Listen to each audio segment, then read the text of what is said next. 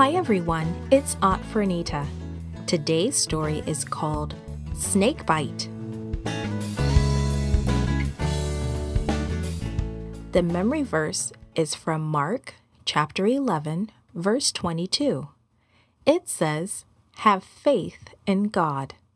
Today's message is we worship God when we have faith in Him. Have your parents ever asked you to do something that you didn't want to do? Maybe you couldn't understand why they wanted you to do it, but you obeyed them because you have faith in them. You believe they want what's best for you. Something like that happened to the Israelites. Let's read more. God's people had been wandering in the desert for 40 years.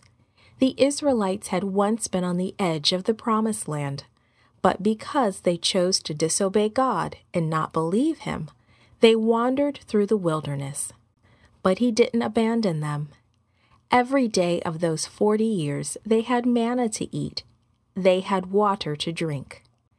Now, once again, the Israelites were near the Promised Land, so near they could see the cool valleys and green fields. And they thought it was unfair that they had spent 40 years in the desert. They grumbled to one another. Then they began to grumble to Moses. "Why did you bring us out of Egypt to die in this wilderness?" they complained. "There's no water, there's no bread, and we're tired of eating manna." They did not appreciate what God had done to keep them safe. They weren't happy about spending all that time in the hot, dusty desert learning more about God and knowing His ways are always good.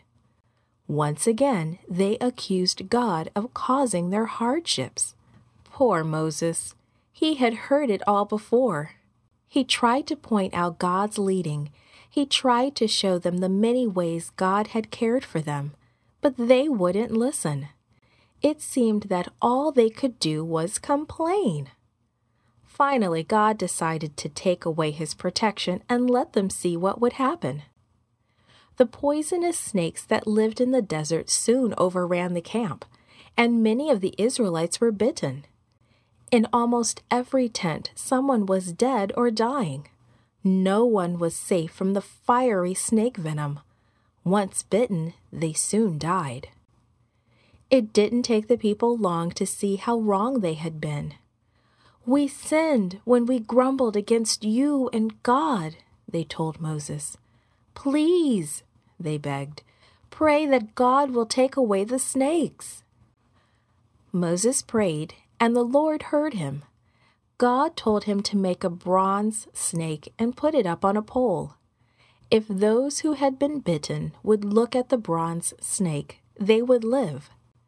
Moses made the snake just as he was told, and the people who looked at it were healed by God. But some people did not have faith in God. They chose not to follow His directions, not to look at the pole. Because they did not obey, God could not heal them, so they died. The snake in the desert was a symbol of Jesus dying for our sins. The metal snake itself had no power to heal.